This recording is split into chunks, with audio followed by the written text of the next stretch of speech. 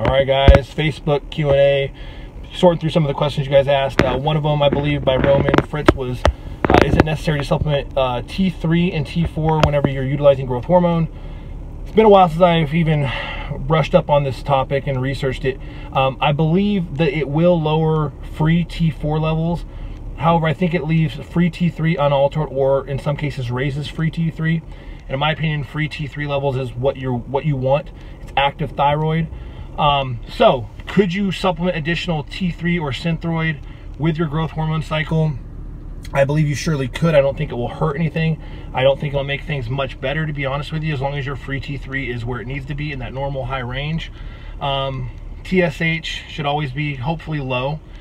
So in my experience though, growth hormone in and of itself is lipolytic. It always causes people to be leaner, especially in the abdominal region.